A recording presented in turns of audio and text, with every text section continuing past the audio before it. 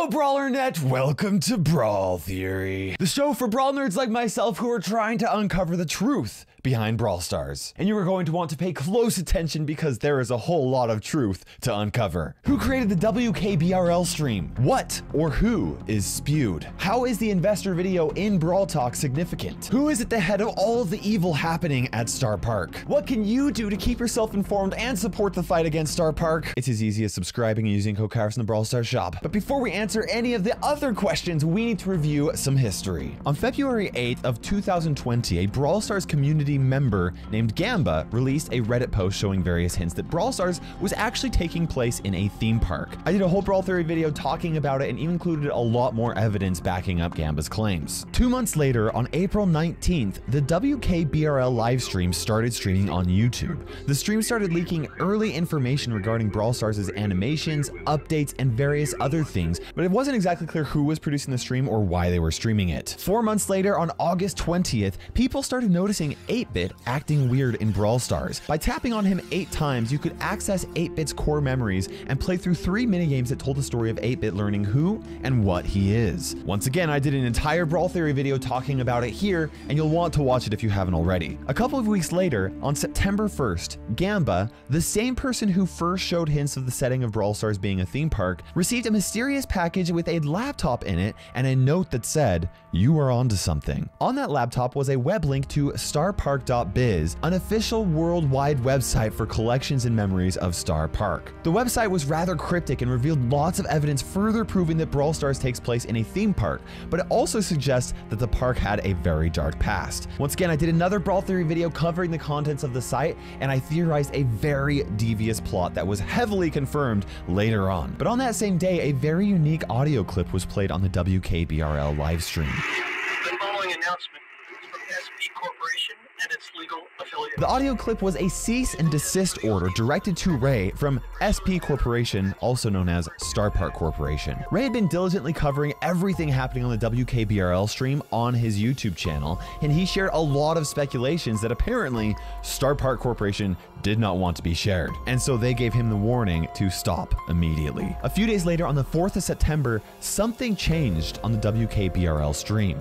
The stream's audio cut out for a bit, and a bottle of Max energy drink suddenly appeared next to the charm that Pam and Nani wear around their neck and wrist. And from that point on, the stream kicked it into high gear with very little break between audio clips. A lot of the clips were things that we had already heard, but a bunch of new clips started showing up as well, most of which were warnings to various people throughout the Brawl Stars community who, just like Ray, have been speculating about Starr Park and WKBRL. Lex even got a warning specifically telling him to be quiet and mind his own business. The next day, on September 5th, a lot of crazy stuff happened. Several creators, including myself, were sent a package with various items from Starr Park in them. A lot of creators received a Starr Park trading card, and the backs of them acted as pieces of a puzzle, which you can see here is actually mostly complete. Now, out of all the packages, there were a lot of similarities, but there were 3 unique items that I think were clue keys to solving the truth behind Brawl Stars' secrets. The first clue was a blueprint version of Brawltopia and Brawl Stars Land that was sent to me. The second clue was a Snowtell robe and slippers set that was sent to Lex, but more importantly was the postcard signed by the general manager of the Snowtell,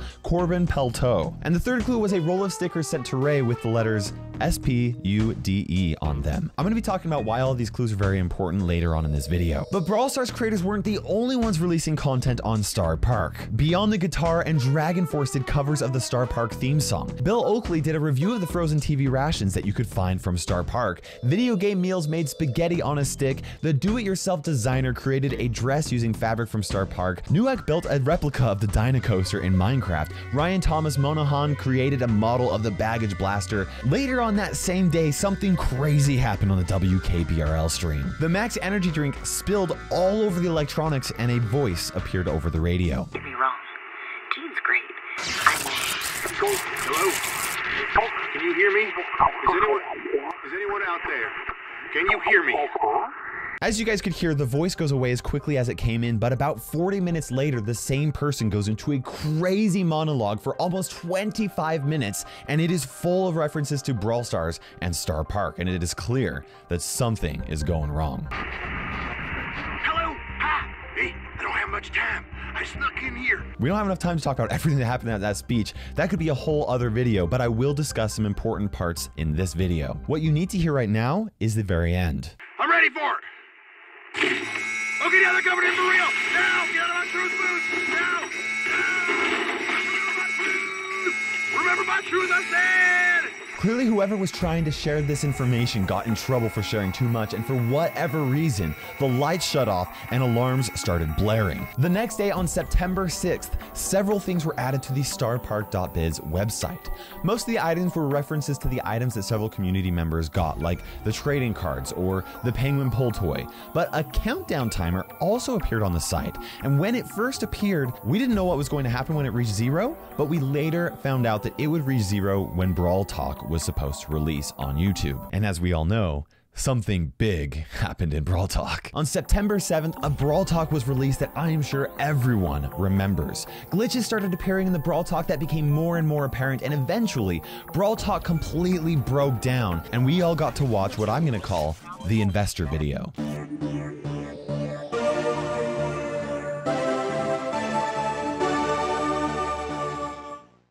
Now, there are way too many details, Easter eggs, and clues in the investor video for me to cover in this video alone, but I'm going to be talking about some important parts that you need to know about them and what the purpose of the investor video was. But while almost everyone saw the investor video, a lot of people did not notice the fact that StarPark.biz's website was getting updated while everyone was being distracted by Brawl Talk. Tons of new images were uploaded to the site filled with clues that help unravel a lot of mysteries regarding Brawl Stars and Starr Park. Clues to reveal the truth behind Starr Park's evil plan. The last piece of history that you need to know is what happened about 10 hours after the investor video was hacked into Brawl Talk. Back on the WKBRL stream, the lights turned back on and the sirens are replaced with "This is normal" on repeat. This is normal. This is normal. The necklace from Pam and Max energy drink were gone, and instead there were some frozen TV rations, a spaghetti on the stick wrapper, and a single Starr Park trading card with Spike on it. Now, I'm recording this video almost 3 weeks after this switch, and nothing has changed since then. It's been on repeat the entire time, and this is very significant. I'm going to talk about why soon. Before we cover what we don't know, we need to quickly recap what we do know. Starr Park is an old amusement park that was shut down in the early 70s. To the general public, it was a place to go and have some fun, but to anyone who was paying close attention, it was clear that something really fishy was going on. It's pretty obvious that they were experimenting with mind control, mutation of human DNA with toxic chemicals, the creation of weaponized robotics, and a whole lot of other sketchy stuff. Eventually, something terrible happened that was big enough that Starr Park Corporation was forced to shut down the park. We also know that someone is trying to reveal the truth behind Starr Park's past, and I have a pretty good theory as to why and what they're trying to reveal. But before we can talk about why and what, we need to talk about who is trying to tell us the truth. Their name is Spewed. If you pay close attention while you're watching the investor video, you'll actually notice some Spewed stickers throughout it. There are 2 right here on this desk, another on the baggage blaster cart, and there's also one on this card as well. The final one that we find in the video is on the control console here. Clearly, Spewed is important. But who is Spewed? One of the most recent additions to the Starr Park website is a community poster. It says, "Starr Park employees on strike. Please respect our picket line." And then it has BRL-SPU-DE mascot union. You'll notice the BRL, which I believe is a reference to the BRL in WKBRL, and we'll also see that SPU in Spewed being separated from the DE. SPU-DE, or Starr Park Union of Distressed Employees. It's pretty clear to me that Spewed is a union of employees who work at Starr Park and are trying to send us a hidden message. I don't think that it's only limited to mascots. I believe that there are rogue Spewed members who currently work at Supercell and are trying to tell us the truth of what is going on. The proof is that Gamba was sent a laptop leading us to the StarPark.biz website by somebody at Supercell, yet nobody is officially willing to comment on it individually or even on the official Brawl Stars social pages. I think that they also recruited Ray to join Spewed when they sent him a roll of stickers. I think it was Spewed who linked the 8-bit minigame into Brawl Stars so that we could find it and discover who he really was and a little bit more about his past and the past of Starr Park. And I think that they put the Starr Park crowns throughout the maps of the game so that we would know something was up. I think Spewed is responsible for creating the WKBRL stream, and they're sending hidden messages through various community members. And the warnings that they're giving to people are their way of saying, Starr Park executives have a hit put out on you, and you need to be very careful. I think the Spewed is responsible for sending community members, including me, packages with clues in them to solve an important puzzle. Why else would Supercell pay thousands of dollars on sponsorships and then not do anything to try and bring attention to those sponsorships? I think it's because Spewed is doing all this behind the backs of those who are in charge of Starr Park, the Starr Park executives. And even though I have no memory of Spewed, I think I was a member, or am a member, or something like that. You may remember the blueprints of Brawl Stars land that was sent to me, right? In the legend of it, the scale is completely messed up, right? But if you read the scale like dashes and dots from Morse code, it spells out KT, which means KairosTime. When I first received the map, I thought, you know what, maybe it makes sense that they would do this as a joke to be like the architect is hiding his signature in his work or something like that. But it wasn't until the investor video was released that I had proof that that's exactly what happened. If you look at this clip, you'll notice an architect working on blueprints for the finished design of Starr Park. On the wall are various revisions of the Starr Park map, and you'll notice that this one is the exact blueprint that was sent to me. That's creepy, but what's even creepier is the architect. Who does that look like to you? Well, what about now? Maybe I should shave, make it a little bit easier for you guys. I am the architect in that video, or I was. What? I must have been brainwashed, right? Because I do not remember anything about Starr Park. More information on exactly what that means in a future video. But what is Spewed's purpose? Well, I think it's a lot bigger than just trying to ensure better wages in working environments. I think they're trying to warn us. That is the whole reason they created the WKBRL stream. You'll recall the BRL on the Spewed Union poster, which is a sure reference of the WKBRL stream. But that's not the only reference to WKBRL. Let's take another listen to the end of the WKBRL monologue. I'm ready for it. Okay, now they're coming in for real. Now, get on truth boost. Now. Remember my truth, I said. Now what I hear is the monologuer being caught for sharing things that he knows, and as soon as they catch him, alarms start going crazy and the lights get shut off, almost as if they're alerting somebody who's in charge to stop doing whatever they're doing so they can focus on taking Spewed down. But what were they doing? I think they were filming the investor video. Listen to these alarms. I think you're going to recognize them here as well.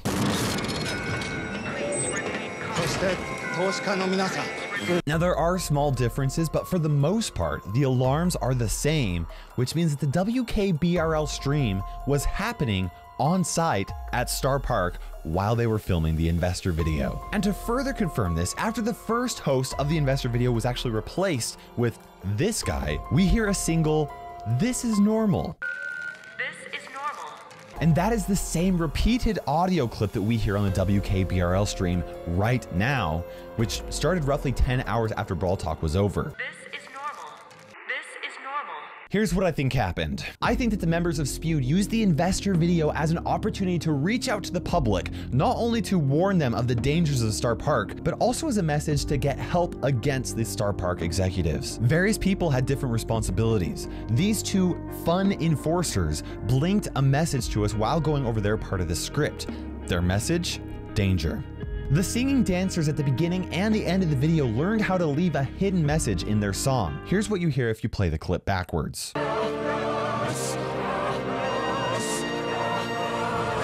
And I think the host of the investor video had the goal of stalling the Starr Park executives long enough to buy enough time for someone to get a very important message out to the world. I'm talking about this man right here in the penguin suit. I think this person is the one who left a 25-minute monologue on the WKBRL stream. Before he started his giant monologue, he kept going in, saying a couple things and then leaving, then coming back and saying a couple things, then leaving. And this is one of the things that he said. Here we go. Up to me. I'm talking now. People are watching though. I can't talk very long. I don't have a lot of time. I gotta get this out. Okay? He said, "It's up to me. people are watching and I've got to get this out. It's almost as if he's nervous about being found out, like somebody is following him. And he only had so much time to say what he needed to, but he was waiting for the right moment to make that happen. Once he was found out, sirens went off to alarm the Starr Park executives that Spewed was up to something. Now, why do I think that the Penguin Man was the same person that did the WKBRL monologue? At the beginning of the video, the Penguin guy was doing just fine. I didn't notice any strange behavior at all. I didn't even see him messing up his dance moves. But in this clip, you'll see him getting scolded out by somebody that I think is on Starr Park's side. Why was he being scolded if he was dancing just fine? I think he was being scolded because he kept on leaving the set and people didn't know exactly where he was, and the Starr Park executives realized he was with Spewed and they were trying to get him to rat out on other Spewed members.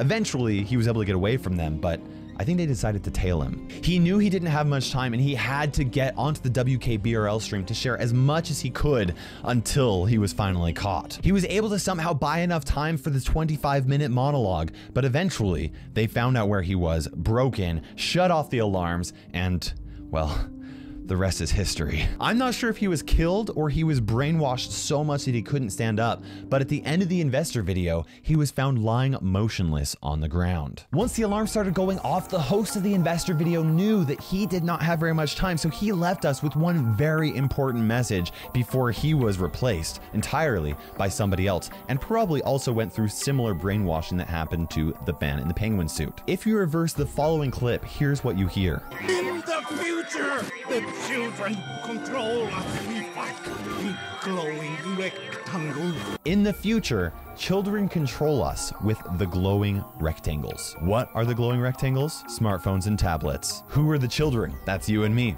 the players of Brawl Stars. You see, in my last Brawl Theory video, I claimed that Supercell is using Brawl Stars players like you and me in an effort to create and control superhumans and robots to take over the world. In all honesty, it sounded pretty crazy when I said it. And even though all of the evidence suggested that this is exactly what could be happening, even I thought it was crazy. But now I am confident because we have concrete evidence that supports this theory. At the beginning of the investor video, we saw this logo with the name Kyose Starr Corporation, which translates into Supergiant Star Corporation. Now, it's referring to supergiant stars, which are the most massive stars in the universe and contain an insane amount of energy. You know what else contains energy? A cell from a battery. Supergiant, Supercell. Coincidence? I don't think so. In my last Brawl Theory video, I provided a lot of evidence that suggested that Mr. P was the source of evil at Starr Park. So who is Mr. P? Well, Lex got a postcard signed by the general manager of the Snowtel, and his name was Corbin Pelto. But I don't think that's actually Mr. P's real name. After all, why would somebody at the head of an evil organization so willingly share his name? If you rearrange the letters in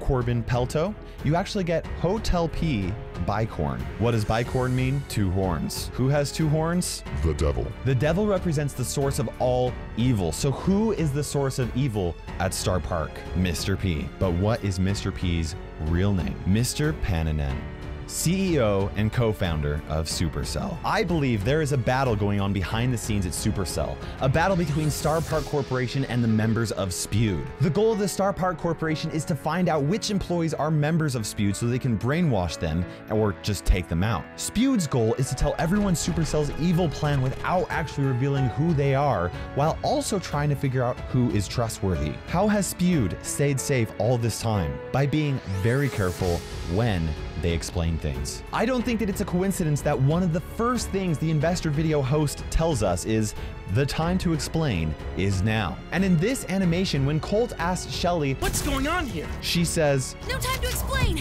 And when he asks Poco, "What is this place?" Poco says, "Oh, and if you stop to explain, you're a goner." I don't think that that was just a joke. I think that was a warning specifically to all Spewed members that if you're not careful, you're in big trouble. So what exactly is Supercell's evil plan? Why are so many people risking their lives and their sanity to tell us the truth? I think I know exactly what their plan is, and I'm going to tell you. But first, I need to prepare by following the advice given specifically by Spewed in the description of the investment video. Before I reveal Supercell's evil plan, I need to consult my financial advisor, legal counselor, and most importantly, my funeral director. Because their plan is so evil, so sinister, so diabolical, that even though I am risking my life, it will be worth it just to share the truth with you. But hey, that's just a theory, a Brawl Theory. Thanks for watching. KairosTime, code Kairos in the Brawl Stars shop.